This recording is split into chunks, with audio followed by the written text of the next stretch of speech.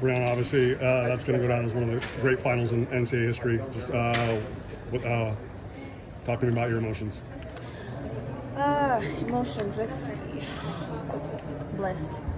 Truly, I'm blessed. Not much to say in terms of emotions. Happy, of course. Blessed, that's all. What were the feelings getting on the line today? Like, how were you mentally focused? Nerves. Why? But I think that's with everybody, it's natural.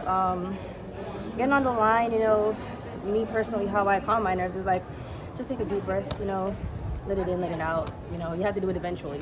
You can't run away from it. So I just remind myself that, hey, you're nervous, yes, but you have to do it.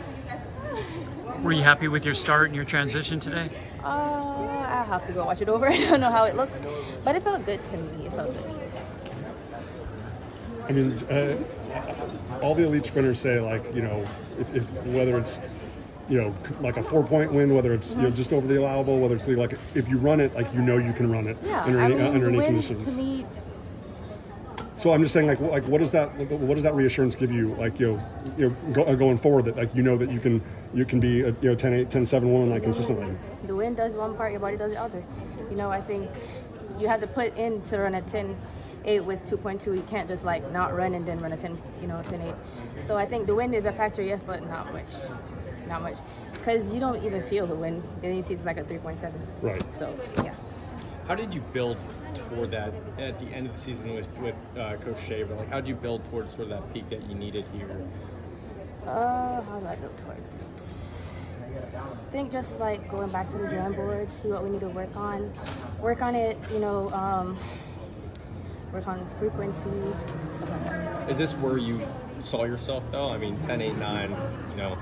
Is that where you saw yourself, or do you think you left anything on the table?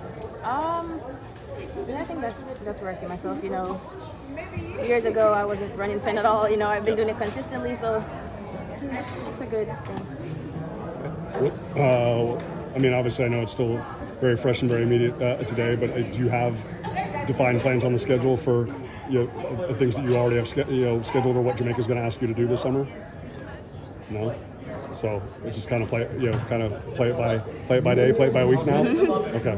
Are you a go with the flow person? Are you pretty chill? Very much chill. Yeah. Go with the flow. Don't question stuff. Just do it. That's it. That's helped you sort of within your career manifest some of these I wasn't results. always that way. I would always question stuff, but I learned to like just surrender. Yeah, give in. Yeah, just do it. Awesome, Brianna. Great work. Congratulations. Thank you.